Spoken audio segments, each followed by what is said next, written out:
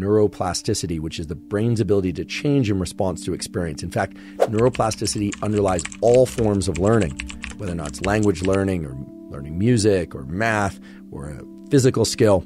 All forms of learning involve the reorganization of connections in the nervous system, the brain and spinal cord and body. One of the key principles of neuroplasticity is this notion of making errors as a good thing. But what the scientific literature tells us is that whenever we're trying to learn something new, if we make an error, we know it feels frustrating, but that state of frustration actually cues up particular brain areas to be more alert so that on subsequent attempts to learn that thing, we have a heightened level of focus and a higher probability of learning the new skill, regardless of what that skill is. And I've talked about this before in various episodes as encouraging people to embrace errors or pursue errors, not as their own end goal, but errors as an entry point for making the brain more plastic. And if you think about it, it really makes sense. Why would the brain change at all if it's performing everything perfectly? When you make errors, well, in the immediate seconds and minutes after those errors, you are in a better position to learn. You may be an athlete, you might not be an athlete. You might want to learn how to dance, you might not. You might want to learn how to dance and get better at remembering and learning languages, for instance, or at unlearning some difficult emotional experience.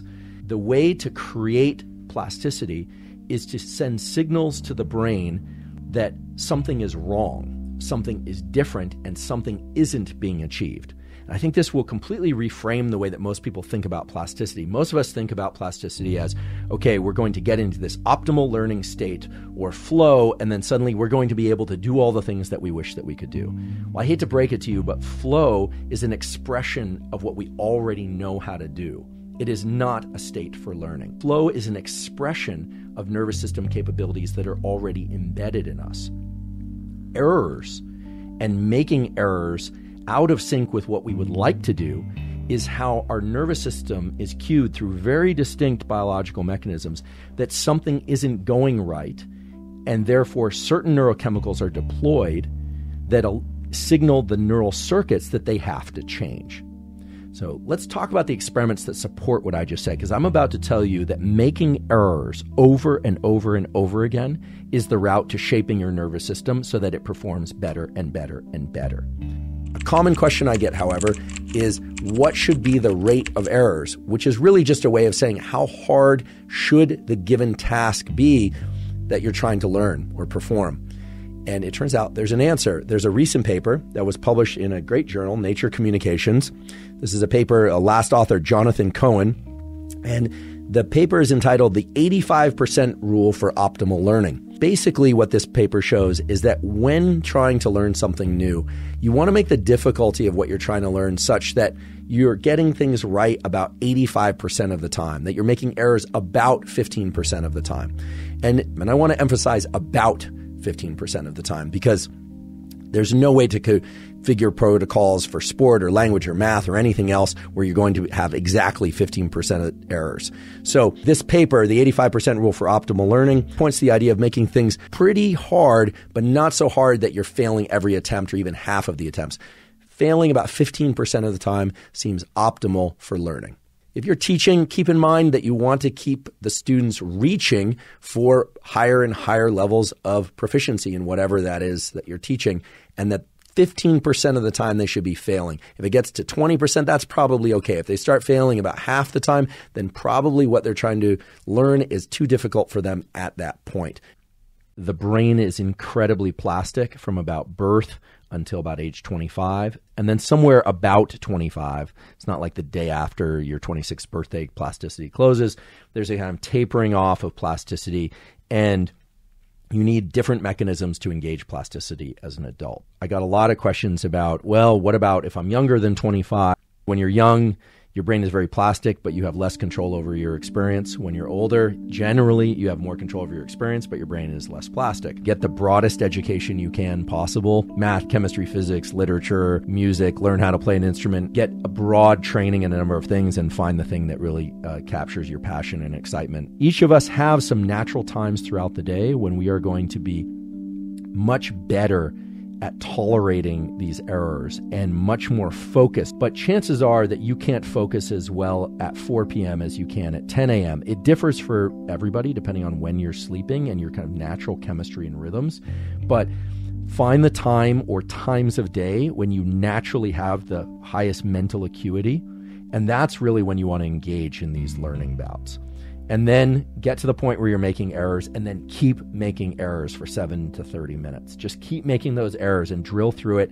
And you're almost seeking frustration. And if you can find some pleasure in the frustration, yes, that is a state that exists. You've created the optimal neurochemical milieu for learning that thing. You also have created the optimal milieu for learning other things afterward.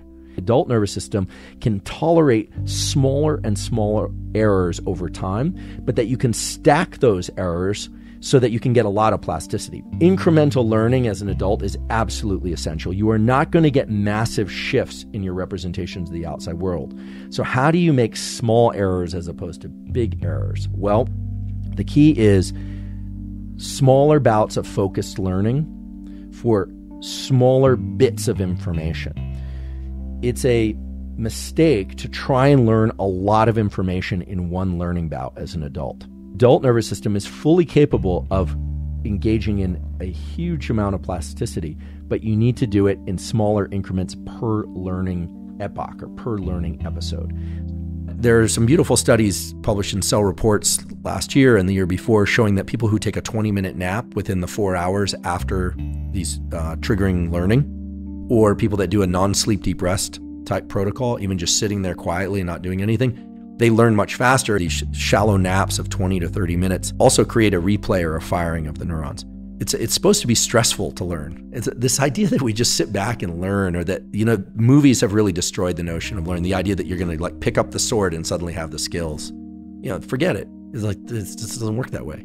I mean, it's friction. Some days are good and some days are worse. If you slept better, generally it's better. People are always trying to optimize how much caffeine, background noise, yes music, no music. You have to tweak things according to your circumstances. But after about 90 minutes, you should really take a break and let your mind go idle somewhat. Ideally, you would take a 20-minute nap or a 30-minute nap or do a non-sleep deep rest protocol within the first hour to 4 hours after that.